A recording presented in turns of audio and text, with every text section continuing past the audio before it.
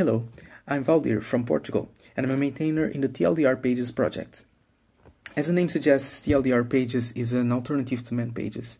It's a collection of short, practical help pages for command line tools. I came across the project when it was getting started in 2014, and I really liked the idea of making the terminal more accessible. So I started making contributions right away, and after a while I became a maintainer. Over the next several months, other maintainers started moving on, and at some point I was pretty much the only active maintainer in the project. I was fortunate to be a student then, so I had lots of time to dedicate to the project, which I used to flesh out the contribution guidelines and steadily grow a new community of active maintainers and contributors. However, when I finished my studies and got a day job, and later when I started a family, the time I had to dedicate to the project significantly decreased. I still remain active in the GitHub chat, but I no longer can review PRs or submit new PRs as I used to back then.